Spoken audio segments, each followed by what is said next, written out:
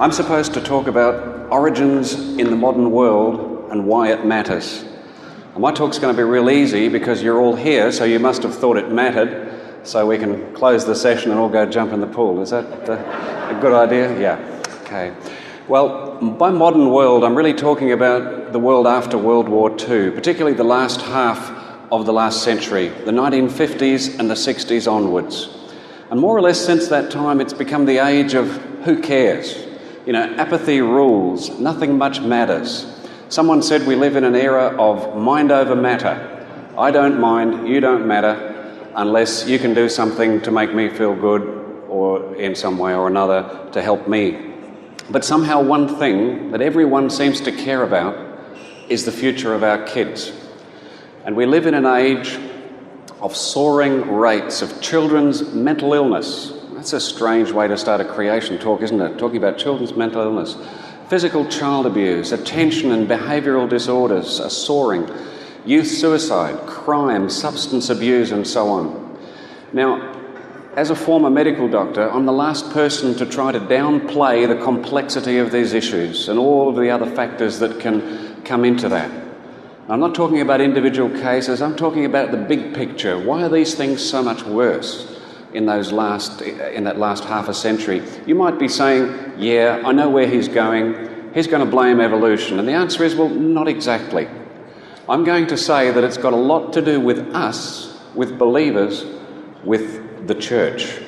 See, we had the answers, and yet by and large, as far as our culture is concerned, we've sacrificed our evangelical heritage because on the whole we were too afraid to take a stand on the truth of God's Word, particularly in this foundational area of origins, science, the history of what? Of life, the universe, and everything. You know, in a recent study co-sponsored by Dartmouth Medical School, it's just been released the last few weeks, with 33 professional authors, and they concluded that children's brains are designed to connect.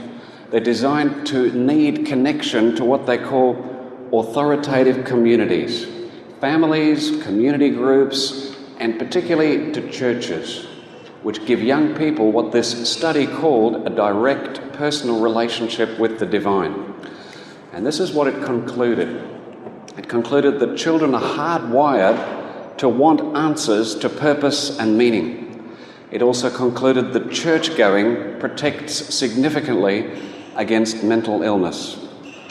And very recently in the Sydney Sun-Herald, an article said this among other things on that second half of that slide: as church-going slumped, so did children's emotional well-being. A staggering 20% of our Australian children have mental health problems. Has it always been this way? No. This has developed since World War II. Notice that. Church-going slumping since World War II. See, evolutionary teaching really took off in the 1960s, the early 1960s. Have a look at this graph. Here we have incidents of childhood church involvement. Notice how the curve really starts to sag beginning in those early 1960s. And notice how at the same time there's been a dramatic parallel rise in suicides, of all things. That's male youth suicide. Incredible parallel.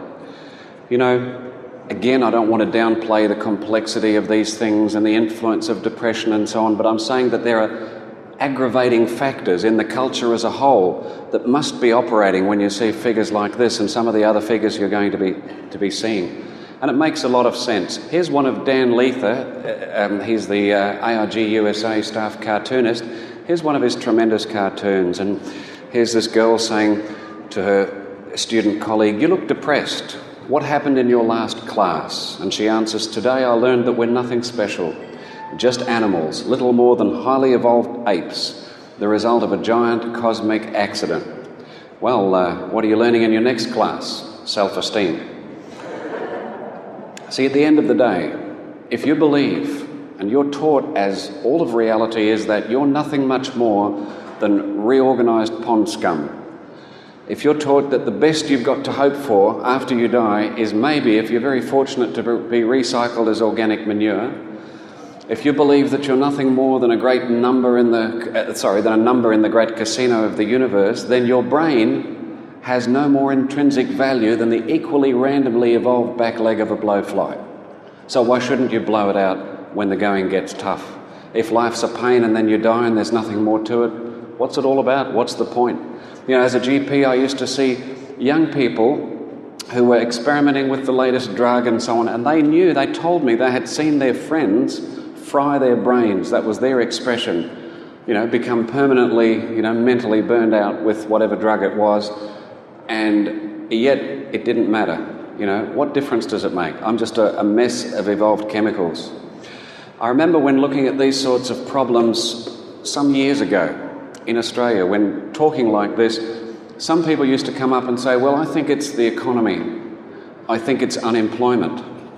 And they used to blame all these other sort of factors. But you know something? I used to say to them, you remember the Great Depression? Unemployment has never been worse.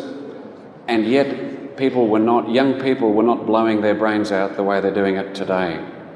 Actually, in Australia right now, we are in a roaring economic boom. We've had over a decade of unprecedented continual economic expansion. So what is the reality in Australia today? In 2003, here we are, in Australia, suicide has surpassed motor vehicle accidents as the number one killer of males aged 25 to 44. And again in the Sun Herald, suicide by Australian males aged 15 to 19, a different age bracket, has quadrupled in the past 30 years. So why did, going back to that link between church-going and suicide, why did church-going decline so dramatically from 1960 onwards? Well, you think about it. You've got young people hungry for answers. We've seen that they're hardwired to want answers to meaning and purpose. What's life all about? What am I all about? Where's it all going? And so on. And where were those answers coming from? Traditionally, they were coming from the church. And yet all of a sudden, we had this incredible push, like never before, to give substitute answers to those same questions. Here we have a quotation from Richard Lewontin. He's a Harvard University zoology professor. He says this, he says, evolution was barely mentioned in school textbooks as late as 1954. After Sputnik, which was 1957, the study of evolution was suddenly in all the schools. Can you see why should we be, if you're a young person at that time or a parent deciding whether to send your child to church or religious instruction, you remember how many parents, like mine, even though they were not Christians, they would still send you somewhere to get a little bit of religion because they thought it was a good thing? Well, after you have all this pushing in the media with each generation, the schools and so on, that evolution is fact, what's it really saying? It really says, well, the Bible's not true. The Bible's not factual. The Bible doesn't speak the truth about history. Why should we do that then? Why should we send people to church if it doesn't mean much, if it's only just something that's real inside your head, and if it doesn't really connect to the reality of the world around us? I want to show you a quote by Sir Julian Huxley. He's the grandson of Thomas Huxley, who was called Darwin's bulldog. He was an evangelist for Darwin, if you like, back in Darwin's day. And Julian Huxley said this in the 1950s. He said, in the evolutionary pattern of thought, there is no longer need or room for the supernatural. The earth was not created, it evolved. So did all the animals and plants that inhabit it, including our human selves, mind and soul, as well as brain and body. So did religion. Then there's Will Provine. He's a prominent biology professor at Cornell University, and this is what he said. He said, belief in modern evolution makes atheists of people. And he's an atheist. He said one can have a religious view that is compatible with evolution only if the religious view is indistinguishable from atheism. In other words, if for all practical purposes the God that you believe in does nothing more than light the fuse of the Big Bang or some imaginary idea like that, and then sits back and it all happens by itself, well, where's the practical difference between that and being an atheist? And then he goes on to say this. He says, let me summarise my views on what modern biology tells us loud and clear. There are no gods, no purposes, no goal-directed forces of any kind. By the way, all of this is logical. It's taking evolution to its logical conclusion. There is no life after death. When I die, I'm absolutely certain that I'm going to be dead. That's the end for me. There is no ultimate foundation for ethics, no ultimate meaning to life, and no free will for humans either. You know, there was a person called Houston Smith writing in the Christian Century in 1982, and he said Martin Lings is probably right in saying that, and here he's quoting, he says, more cases of loss of religious faith are to be traced to the theory of evolution than to anything else. Why is that? You know, Frank Zindler, the prominent atheist, sums it up really well in this quote. He says the most devastating thing that biology did to Christianity was the discovery of evolution. Now that we know, this is him talking, that Adam and Eve never were real people, the central myth of Christianity is destroyed.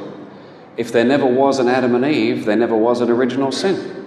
If there never was an original sin, there is no need of salvation. If there's no need of salvation, there's no need of a saviour. And I submit that puts Jesus, historical or otherwise, into the ranks of the unemployed. I think that evolution is absolutely the death knell of Christianity. I wish you'd tell that to some of those theological colleges and Bible colleges and seminaries that are flirting with theistic evolution and similar ideas more and more all around this country. You know, I don't think I have to tell too many of you here that there's also been, since those 50s and 60s, an upsurge in property crime. You know, I often talk about my parents who were not Christians. I didn't grow up in a Christian home, but they lived by the Christian ethic. Some things were always right, some things were always wrong, regardless of your opinion. And in those days, most people in our culture lived like that. You know, it was very common to go shopping and leave the keys in the ignition of your car and not worry too much. In fact, the first Holden cars in this country were made that you didn't even need an ignition key to start them.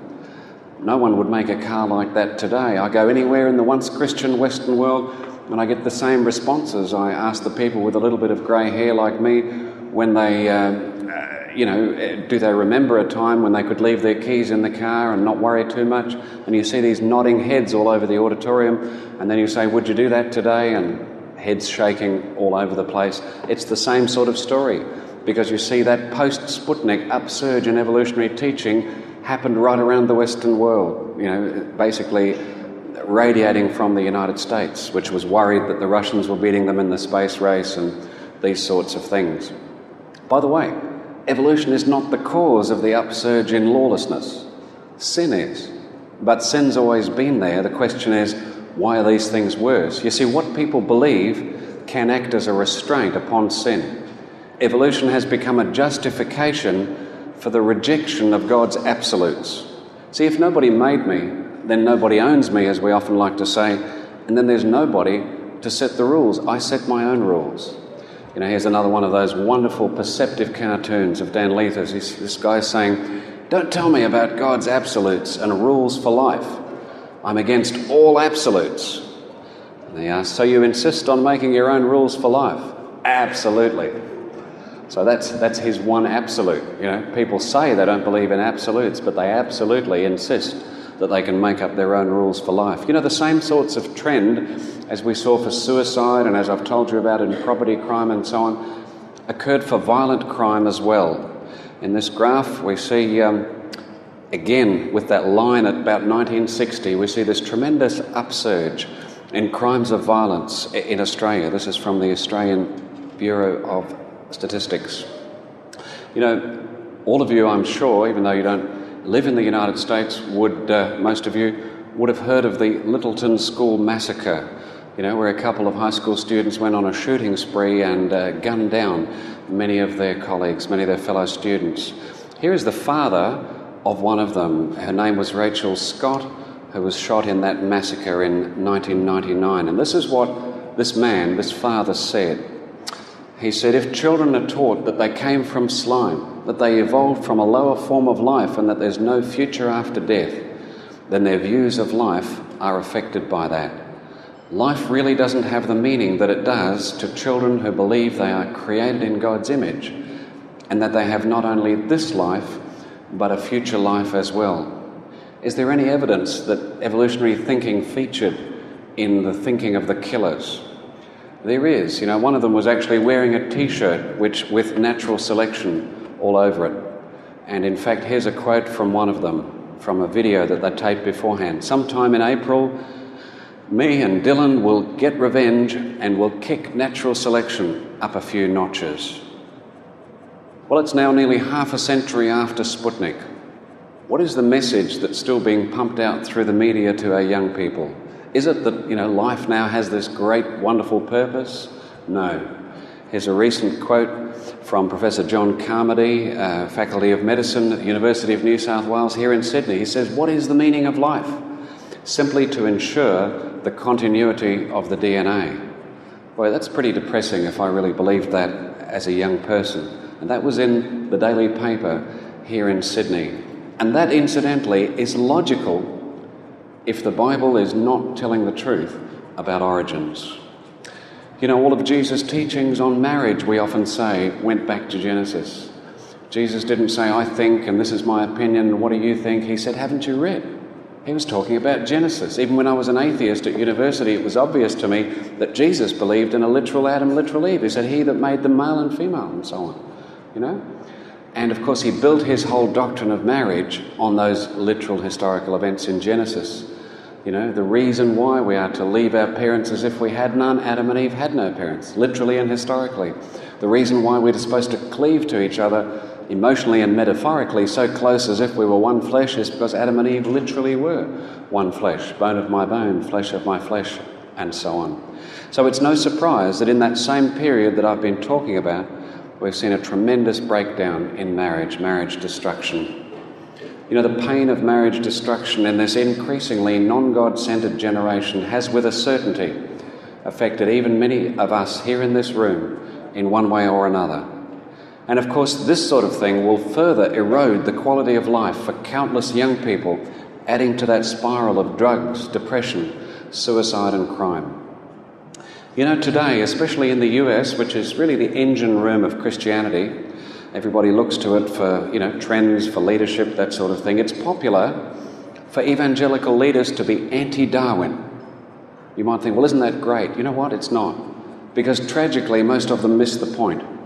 Because at the same time, most of them are not only allowing for, but they're actually pushing for acceptance of the millions of years as fact. You see, friends, the issue never has been whether or not God could have created by evolution or could have created in batches over millions of years. But the issue is that he gave us a straightforward history in the book of Genesis. This came before that, which came before that, and that history blows apart, not just evolution in the sense of frogs turning into princes, but it blows apart the whole story of cosmic evolution and geological evolution and all of the stuff from which the millions of years comes. In short, Genesis and millions of years are totally incompatible. I remember when I was an atheist at university, Christians that I was arguing with and so on, they were trying to say that millions of years was a side issue and could be compatible with the Bible, and that was so obviously illogical. They would come at me with, gap theory, have this obviously imaginary gap between Genesis 1:1 and 1:2, and they'd dream up a thing called Lucifer's flood that the Bible doesn't mention and try to squeeze the millions of years there between Genesis 1:1 and 1:2. And then they'd have this other theory where they'd stretch the days into billions of years and so on. But I had to actually tell them that they were obvious compromises. This is an atheist outside of Christianity, and that these were hopeless compromises. The millions of years idea comes from the fossil record. It comes from the idea that those billions of dead things laid down by water all over the world were laid down millions of years ago. But if we look at those billions of dead things at that fossil record, we see that they're full of things like, suffering, death, cancer, thorns. You remember how thorns were only supposed to come in after sin and so on? So if these things were laid down millions of years ago, the Bible's wrong. If there's cancer in the world for millions of years, whether you believe in evolution or don't believe in evolution, there's no point praying for healing. Cancer must be something that God thinks is all very good. And you know what? It destroys any explanation for suffering and cancer and so on. God must like it that way. But if the fossils are the result of Noah's flood, then all of this was formed after Adam's fall, and we have an explanation for death and suffering in a world which was originally declared all very good. In other words, in a sense, it becomes our fault. Some people think, and it's understandable, that design is the key. If only we can just just highlight all the incredible design in the world, everybody will fall down and say, wow, there must be a designer, end of evolution. And then we don't need to worry about the millions of years. Well, design is a powerful argument, but think of this. I'm sure many of you would have seen David Attenborough on television and seen these incredibly beautiful programs, and you would have seen all the design. And I guarantee that many of you would have been frustrated thinking, why can't he see it? Anybody like that? And think, well, I'd like to point it out to him. I'd like to write to him and say, hey, why don't you give God the credit? Why don't you give him the glory? And isn't it obvious? And so on. You know what? Many Christians, not surprisingly, have written to Attenborough. And they've asked him that. Why don't you give credit to Almighty God? And this is what he says. He says, when creationists talk about God creating, they always instance hummingbirds or orchids, sunflowers and beautiful things. All things bright and beautiful, that sort of non-biblical fairy tale image of the world. And then he goes on and he says, but I tend to think instead of a parasitic worm that is boring through the eye of a boy sitting on the bank of a river in West Africa. A worm that's going to make him blind. And I asked them, are you telling me that the God you believe in, the God who you also say is an all-merciful God who cares for each one of us individually, are you saying that God created this worm that can live in no other way than in an innocent child's eyeball? Because that doesn't seem to me to coincide with a God who's full of mercy. Friends, these are valid questions. And if we don't answer those questions, if we don't have an answer, then we're not doing what the Bible commands, to give people an answer, a reason for the hope. But how can we give an answer with integrity to Attenborough's challenge unless we take seriously that history in Genesis, including the fall of the whole creation which affected all of the creation? And anyway, if we don't take seriously what is obviously meant to be intended as literal history in the Bible, how can we expect rational people to take seriously the Bible's message of morality and salvation? And that's really what I meant earlier when I said that Christendom itself bears a lot of the responsibility for the decline in Western culture. Because when young people turn to the church for answers, often deep down wanting the Bible to be true, what were they told? I was sent by my mother to confirmation classes, Lutheran confirmation classes. I grew up in the Barossa Valley. My parents weren't churchgoers at all, but they thought I could do with a bit of religion, the sort of thing. And we learnt from the Catechism book all about Adam and Eve and the original sin. And you know what? I started asking questions. I said, hang on a minute, Adam, what was it like? Was he an ape man? Did he club Eve over the head and drag her into the cave and all the rest of it? And you know what I was told? Basically, don't question. You've just got to believe. No answers. What was the message that was pumped out to me and to the rest of the class? That Christianity has no answers. That there's a sort of a totally different world. There's the world of rocks and fossils and trees and plants and cavemen and all those sort of things. And over here, you've got the almost fantasy world of the Bible. Many people are still being told that sort of thing today. Just have faith and believe. And worse is the fact that even greater numbers are being told in many different fuzzy, woolly, sophisticated, honeyed words, disguising the real meaning in a sense, that Genesis really doesn't mean what it says. But the non-Christian is generally not stupid, and most people know compromise and surrender when they see it. Remember I talked about Thomas Huxley, Darwin's bulldog? He was particularly scathing when he wrote about all the ducking and the weaving and the twisting and the turning that the church, which was desperate to embrace this new teaching called evolution, that the church engaged in to try to explain away the contradictions. Here is what he said. He said, I soon lose my way when I try to follow those who walk delicately among types and allegories. A certain passion for clearness forces me to ask bluntly whether the writer meant to say that Jesus did not believe the stories in question or that he did. When Jesus spoke as a matter of fact that the flood came and destroyed them all, did he believe that the deluge really took place or not? When I was at university, I was knocking around with the young humanists and so on, so I knew how unbelievers like myself thought, and I tell you, we had no time whatsoever. We would secretly despise those who are trying to have two bob each way, those who are compromising their faith, because it was just so obvious what they were doing. To us, they were just not facing up to reality, and yet we wouldn't say that to their face, obviously. You know, deep down I can tell you I had more respect for someone who made a stand and who knew what they believed, or at least I would have had. But they were pretty rare. In fact, I don't remember one throughout all of university. You know, if the Bible is not telling us believable things about history, what sense does it make to trust it with our eternal future? You know, Jesus put it well in John 3:12. He said, "If I've told you earthly things and you believe not, how shall you believe if I tell you of heavenly things?" Is it any wonder that our Christianity has so little impact upon the culture compared to yesteryear? You know what we've often done? We've really, in effect, retreated into worship ghettos. You know, there might be big worship ghettos, some of them, most of them small worship ghettos in this country, but really we've been bluffed by a fear, I think, an unconscious fear that this battle is too big for us. The Bible really can't compete in this arena. That the safest way to avoid admitting that we don't have answers is to duck the questions, to pretend it doesn't matter. So we put a fence around things like morality and salvation and so on, and we say, that's what my faith is all about. All these other things, we won't get into them, they're not our thing. What's the message we're pumping out? We're saying Christianity isn't relevant to real things like science, history, biology and so on. You know, a church can pump out that message even by never having any sort of open negativity about Genesis or creation apologetics or anything, simply by never dealing with it. You're telling the young kids it doesn't matter because we never talk about it.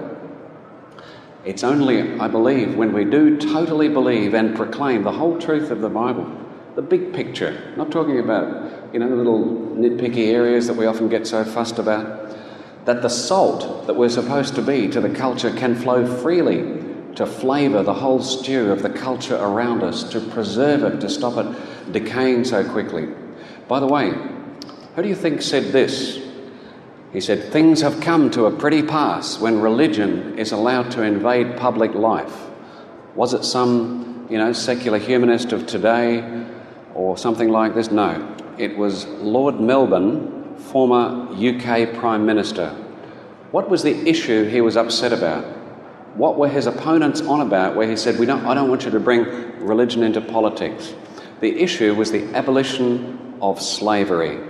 His opponents who wanted to abolish slavery were passionate, Bible-believing Christians, and they were people who saw the big picture, namely that man had been made in the image of God and that man had been given dominion in Genesis only over plants and animals, not other people. You know, there are horrific things going on in our world today. Child slavery, even adult slavery, exploitation, corruption and suffering on unimaginable scales. Almost invariably, these go on in countries which have no strong biblical Christian heritage. I don't say that with the slightest sense of smugness. I'm pointing it out to say that we take for granted our freedom, our relative freedom from those things in Western society. What am I talking about? Things like personal liberty, social compassion. You know, I was horrified to hear of people coming from countries where, when I was a doctor, and these patients newly emigrated from some of these countries, and I'd say I was sending them to the hospital, they were really afraid and so on. And I found out why. Where they came from, you had to bribe the doctors and the nurses, you had to pay for your food. If you needed a morphine injection, you had to pay the same value as people could get it out on the street, and these sorts of things. And you know what? We often forget that these advantages that we enjoy are not the results of any intrinsic Western racial superiority. They are not the results of humanistic enlightenment. They are the results, historically and demonstrably, of people set on fire by the Holy Spirit through preaching that regarded every word of the Bible as utterly true. The abolition of child labour, of slavery, of the hospital reform issue, prison reform, orphanage reform and so on, all of them happened in a very basically compressed period of time, the results of the gospel revolution that overtook Britain and America just before evolutionary science took over. We'll see later this week how racism too goes against what the Bible teaches about the true history of man. It's just one more reason why it matters what you believe about history. And not surprisingly, it matters to science and technology too. You know, the benefits we have from Western science and technology, how often do we just take for granted that they happened in Western Europe? You know, isn't it true, if we're really honest, that there's a bit of racism in that? a bit of a belief, well, of course, we're smarter, we must be, because look at all the stuff that came from there. You know what? The Arabs, the Chinese, they were much more advanced, but they didn't go further. Why? Because as even modern philosophers now recognise over and over, it was Christianity, the understanding of the Bible that followed the Reformation, which made all the difference, made the seed bed in which modern science could flourish. What sense does it make to look for rules that are unchanging until you believe in a God who is unchanging, who sets the rules and who's not capricious? The ancient Greeks, they had gods that were basically rascals. They could change their mind. So, what goes down one day might go up the next. What was the point of modern science? If you saw a fish in a rock and people saw fossils and things, well, that was just, Zeus up to his old tricks. He's fooling us. But when the father of modern geology saw a fish in a rock, he could think clearly and logically and say, hang on, fish don't live in rocks. God doesn't deceive us. God is the same yesterday, today and tomorrow. And he looked at the history of the Bible and he found an event, Noah's flood, which would help to explain what was once a fish now being in a rock, and so on. Here is a demonstration of how it matters when we're doing science in the wrong framework, how it's got practical results. You've all heard of, coming soon, you've heard of junk DNA. This is simply the belief, and you'll hear more about that later this week, but the belief that in our DNA there's lots and lots of genes that don't seem to do anything. Well, that's what they used to think. And so it was obvious, if you believed in evolution, this was just leftover evolutionary junk, like the appendix was once thought to be, or, we used to have all these dozens and dozens of leftover useless organs. I thought, well, there's another example. In fact, we used to have it shoved down our throats. Well, if God designed, why did he design all that useless DNA and so on? Here's what somebody said recently, and I'll just paraphrase it quickly. Researchers are coming to the belief that this non-coding DNA holds all sorts of clues to diseases and so on. And by the way, there's much more that could be said these days. This is the part I wanted you to notice, that a leading figure in world genetics recently claimed that, quote, the failure to recognise the implications of the non-coding DNA will go down as the biggest mistake in the history of molecular biology. It's just one example of how evolutionary thinking can impede progress. It also matters because it's an issue of honesty. See, Genesis is not like some of those parts of the Bible that we fuss about, where two Christians who both start with a passionate commitment to the truth and authority of the Bible can read the same Bible, come to two different conclusions. In other words, they're both being genuine and honest and using the normal rules of exegesis, but they might give more weight to one thing or another without even thinking it through. But Genesis is not like that. It's not like one of these areas where you sprinkle or whether you dip or one of those sort of things. And you can show that really easily by simply looking at all of the evangelical commentaries from hundreds of years ago. They used to argue among themselves about all these other things, but they never once argued about the 6 days, the young earth, the world flood, because it was so obvious. A 10-year-old could tell you. It was only after outside opinions, the intellectuals, the philosophers, became fashionable and people said, we'd better reinterpret the Bible. We don't want to stay behind the times and things like this. Liberals, people who don't believe in the truth and the authority of the Bible, and atheists are often your best way of ascertaining what the Bible means, because they're not trying to have two bob each way. They're just open to telling you this is what the author was obviously saying. And when you go to the very top, to the professors of Hebrew language, at the leading universities, you find there's a unanimity of opinion. One of them we often quote, James Barr, Regius Professor of Hebrew at Oxford University, and he's definitely not on our side. He doesn't like us at all. But he says this. He said, probably so far as I know, there's no professor of Hebrew at any world-class university who doesn't believe, and I'm paraphrasing here, that Genesis 1 to 11 was written in order to convey what? A parable? An idea of why instead of how, or some of the fuzzy stuff that you hear? No. That creation took place in 6 days, which was the same as 24 hours. That word day in that context can only mean that. And we can go into all sorts of reasons why that is. The issue is that the liberals admit it. Secondly, the figures in the genealogies, the begat, they're there for a reason. They were meant to be added up to give you a history, a chronology from the beginning of the world. So in other words, you're talking about a world about 6,000 years or so old, not millions or billions And thirdly, that Noah's flood covered the whole world and wiped out everything except for those in the ark. And you know, the sad thing is, I would have great trouble thinking of a bunch of Bible colleges and seminaries in this country who take a stand on all three of those issues. There's probably less than I can count on the fingers of one hand. And we wonder why true revival doesn't come. We wonder why we're not salting the culture the way we used to, when God takes his word so incredibly seriously, and these are such major big picture issues. You know, what's the main reason for all this fudging and hedging on Genesis? Particularly, I'm thinking of some of the people who say such wonderful things about the gospel in other contexts. Do you know the sort of person I'm talking about? Are they being consciously dishonest? Well, sometimes I think it's because such people may be doing what I call loving the Bible to death. What do I mean? They think they're protecting it from being falsified. Oh, we don't want to do that because if, science proves that something's wrong or whatever. See, the trouble is, there's been such a hedge, a protective hedge built around Bible history that it's been removed from any relationship to reality. So in the process of trying to protect the Bible, it's been made utterly irrelevant to most people. And friends, what is the point of trying to tell people the good news about Jesus Christ, whom the Bible calls the second Adam, if you don't allow them to believe the bad news about what the first Adam did to mess things up in the first place? What's the point of reading texts in the New Testament like 1 Corinthians 15:26, which calls death the last enemy, something to be overcome, when you're encouraging people to believe in millions of years, the logical corollary of which is that death was part of the world which God called very good, and which he had a system like that going for millions, even hundreds of millions, even billions of years, saying this is fantastic. What's the point of reading verses about everything being restored, which means being put back to something in the future, to a sinless, deathless state, when we tolerate and promote at the same time viewpoints which make it clear that there never was a perfect world before man sinned?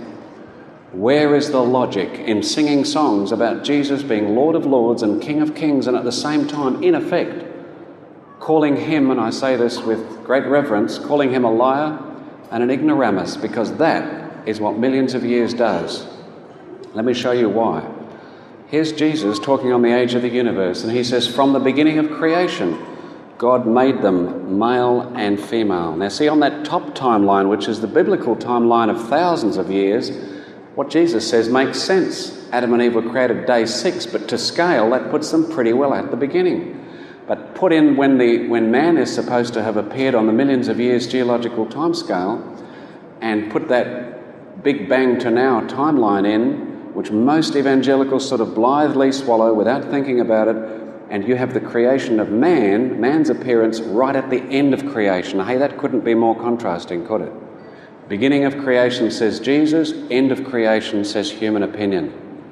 And that's pretty serious. I was speaking to a professor who's well known in this country. He lectures at many of the leading evangelical Bible colleges on science and faith and so on. And he said, well, you're right. He said, Jesus didn't know any better. I said, what? And he said, well, he didn't have the advantage of modern science and so on. So you're saying that you know more than Jesus? He said, well, yes, cough, cough, that's right. But, then mumbled something about the theology of the incarnation and so on. Is it any wonder that there's so much confusion in evangelicalism? Why this common belief that one has to desperately reinterpret the Bible in Genesis, a belief which only arose after millions of years captured the imagination of the philosophers and intellectuals, as I said? I think in part it's because of a naive view of science. It's almost as if we oppose these secular views on origins, we'll somehow be opposing all of these facts, like the law of gravity. And see, that's how many people see science. They see it as this whole mess of facts that just speak for themselves, things you can lay on the table and it's obvious. It's not like that. I sometimes show a slide of the Grand Canyon, for instance, and, with all the layers and things like that, and I say, I can show you that you can't possibly look at that, as many Christians do, and say, well, it's obvious, the millions of years hits you in the face and so on. I can read it from the evidence. I can show you that easily, that that's not the case. Even if it had taken millions of years to form those layers and canyons and so on, you couldn't possibly say that. Why is that? because all you have to do is go back to the great fathers of modern science like Sir Isaac Newton, men with great minds and so on. They saw layers, they saw canyons, they never once saw the millions of years. It never even occurred to them. They had a different belief system through which they were interpreting the facts, because, as modern philosophers of science now know, facts do not speak for themselves. They always have to be interpreted. Here's Stephen Jay Gould, famous scientist, famous evolutionist. He said, facts do not speak for themselves. They are read in the light of theory. You start with a theory first, a story, a theory of the crime, if you like, in forensic science, detective science, if you like, and then you see how the facts fit, and so on. You know, I love science. I particularly love the sort of science that sent rockets to the moon, but many people don't realise that it's a different sort of science to evolutionary science. See, rockets to the moon is based upon things like the law of gravity, how the present world works, things that you can test, repeat with an experiment over and over again, but you can't repeat or observe the past, can you? And there's no such thing as a time machine to go back and see these things. So at the end of the day, we're not talking about things that you can prove or disprove anyway. It's a matter of different interpretations. Is that just my view? Let me show you a quote from someone who's an Australian educator in science, and he's an evolutionist, and he says this. He says, the Genesis account of creation may even be the correct one, but there is no way science can prove or disprove that, and the creationists know it. Well, yes, we do. But let me say this. That on its own, that one simple statement, actually blows out of the water any justification for compromise. Because how can we even consider playing with the words of the infallible Holy God because of something which allegedly we're afraid of that might disprove the Bible, but which even evolutionists admit can never disprove the Bible? Science just doesn't have that capacity. You know, science is a wonderful tool, but it's a man-made tool and it's a fallible tool. And by the way, that's why we stress in our talks that we're not trying to prove the Bible with science. That's not what this camp is all about. Because what would that be doing? It would be elevating science to being able to do something which it can't do, as we've already seen. And also means that would be putting science up here and the Bible down there, which is the wrong way around. What we're saying is, if you start with the Bible by faith, because it is what it claims to be, the Word of God, who is the truth, knows all things, can't lie, then you will find that a lot of those facts just make so much more sense. It means you won't have all the answers, but you'll have an understanding of the world around you and its history that will be completely different from what you thought it could possibly be. Seeing the world through Bible glasses is often the way we put it. You see, that faith that you begin with, it's not a blind faith. It's not some leap in the dark. That's not biblical faith. But it's faith in something that's reasonable. You know, that's why the Apostle Peter says, give reasons for what you believe. And if you do that, you start with that faith, you will see that. You will see it's not a blind faith. It's not a dumb faith. It's not some, blowing your brains out or leaving them at the church door. By the way, evidence matters. ARG is far from that position which says, don't worry about the evidence, just believe it, son, because that does incalculable harm. But what we're saying is we can only correctly interpret the evidence if the big picture framework within which we're working is the right one. And the problem is that today, the framework that origins science, different sort of science from operation science, which is how the world works, that framework that it operates in starts by assuming the Bible's account of miraculous six-day creation is wrong by definition. It's excluded from the race before the starting pistol is fired. The speakers that you're going to hear at this conference, some of them are world leaders in their field. They don't believe in denying facts, not for a minute. I can say this without even having spoken to some of them on the issue. They would all totally agree with every evolutionist about every fact that's ever been observed. If only more Christian leaders would realise that it's not a battle about facts, it's a battle about interpretations and belief systems. Where the Bible is overwhelmingly clear, it's not only okay to question the interpretations of the scientific consensus rather than questioning the Bible, but to do otherwise is devastatingly damaging to the integrity of the whole Bible message. It's damaging to twist the words of the Bible to pretend they mean something else. And by the way, we're not asking people to put their faith in the theories, even some of the theories you might hear at this camp. We're just fallen, fallible creatures, though saved by grace. what we're on about. Because science changes, that's normal. Some of our beliefs and theories about the exact details are going to change, be abandoned and so on. But we're on about getting people to see the exciting way at this camp in which the world makes sense through the lens of the Bible, to see how these foundational truths are relevant to all of reality. I hope that you'll see this way of thinking at the super camp and see some of these powerful, exciting answers to these common challenges and questions. Apostle Peter said, 1 Peter 3:15, always be ready, be prepared to give an answer to everyone who asks you to give a reason for the hope that you have. We should always be ready, and we hope that you'll be ready to give answers and to build up the faith of those around you and draw many to Christ as a result. We get hundreds of testimonies each year from people who outside of Christ who became Christians as a result of Christians like yourself, armed and equipped with answers, sharing things with them. We don't expect everyone to become super genius scientists able to answer every question, but you can share at different levels. You can know where the resources are, you can know what they're about, you can lend things to people, you can invite them into your living room, watch a DVD and so on. But this event is more than just teaching, arming and equipping people with answers. It also aims to do what the apostles were on about. In 2 Corinthians chapter 10, verses 4 to 5, it talks about the spiritual warfare, weapons of our warfare and so on. It says, we demolish arguments and every pretension that sets itself up against the knowledge of God, and we take captive every thought to make it obedient to Christ. You know, the very fact that such a major conference is being held here is a huge challenge to compromise. That's a huge challenge to those who seek to belittle the history of the Bible. And beyond that still, we aim to make this camp motivating and encouraging. I believe that seeing highly qualified professionals taking a public stand on the truth and authority of the Bible makes a difference. You know, there are tens of thousands of people like you in this country alone. Mixing with hundreds of them all in one place can be a massive encouragement in and of itself. So in summary, does it matter? In a very real sense, it's on about the most important issue in the universe, because Christianity doesn't claim to be something sitting on some buffet table labelled personal religion where you can take it or leave it as you choose. Christianity, and I'm talking biblical Christianity, makes startling and universal truth claims.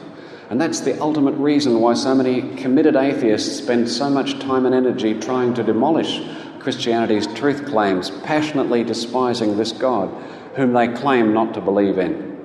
Because whether or not Christianity's claims are true, and they know this, matters more than anything else possibly can, because it matters not only to how you spend your life, but where you will spend eternity. Where do Christianity's truth claims come from? The Bible. You see, the truth and authority of the Bible is itself one of the truth claims of Christianity, but it is the truth claim upon which all of the other truth claims rest. And we've seen that Genesis history is utterly foundational to the credibility of the Bible's message. Undermine the truth of Genesis, and you've logically undermined the truth and authority of the Bible as a whole, particularly the Gospel, with its links to sin and death, between sin and death. And with that, all of the truth claims of Christianity dissolve. This is the battle in which Answers in Genesis finds itself. It's the battle for the truth and authority of the Bible, not some academic side issue. And the Bible really does have the big picture answers to the meaning and purpose of absolutely everything in this life and beyond.